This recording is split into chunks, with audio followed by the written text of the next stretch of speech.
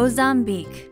Situated on the southeastern coast of Africa, the Portuguese-speaking country is home to 24 million people. Mozambique is a land of huge economic potential, but struggles with infrastructure problems. Moçambique tem muitos problemas na área, por exemplo, na área nutricional, etc, etc. Poor quality of water is one of the major problems, one that influences all aspects of life. Há aquele provérbio que se diz que sem água não há vida. Sem água não há como desenvolver o nosso negócio.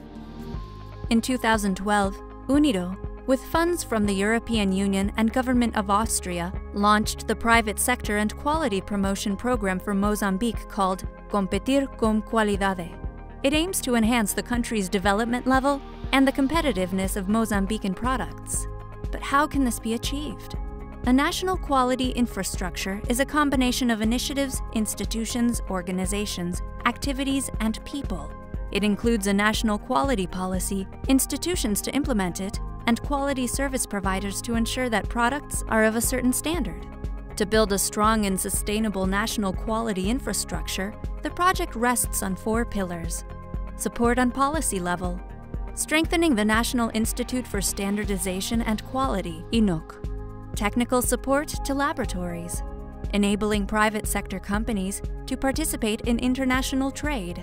It is the combination of this support that contributes to increase the quality of Mozambican products, something which is of essential importance for local consumption and export. O projeto veio completar daquela parte que o governo não tinha conseguido em termos financeiros. Então, é um projeto que está-nos sempre cada vez mais a nos alimentar, a nos levantar, de modo que continuemos a promover as nossas atividades, de modo que também essas atividades atinjam aquele que está no recôndito deste país, para que saibam com que cultura da qualidade possamos seguir.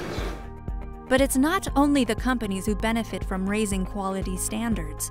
Setting up a quality infrastructure is one of the most positive and practical steps that an emerging nation can take on the path forward to developing a thriving economy as a basis for prosperity, health, and well-being.